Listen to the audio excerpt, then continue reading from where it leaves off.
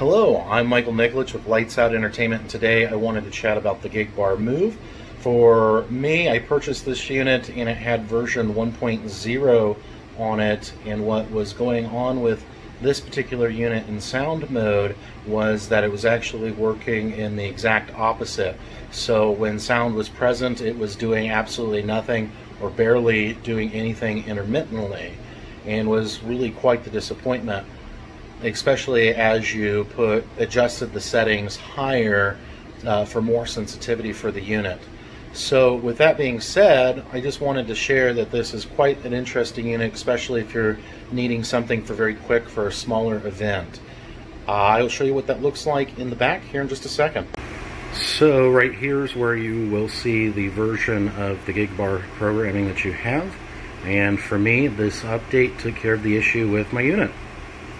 So ultimately, you'll have to send your Gig Bar in to Chevy to be reprogrammed, as it is not something that you can do at home, unfortunately.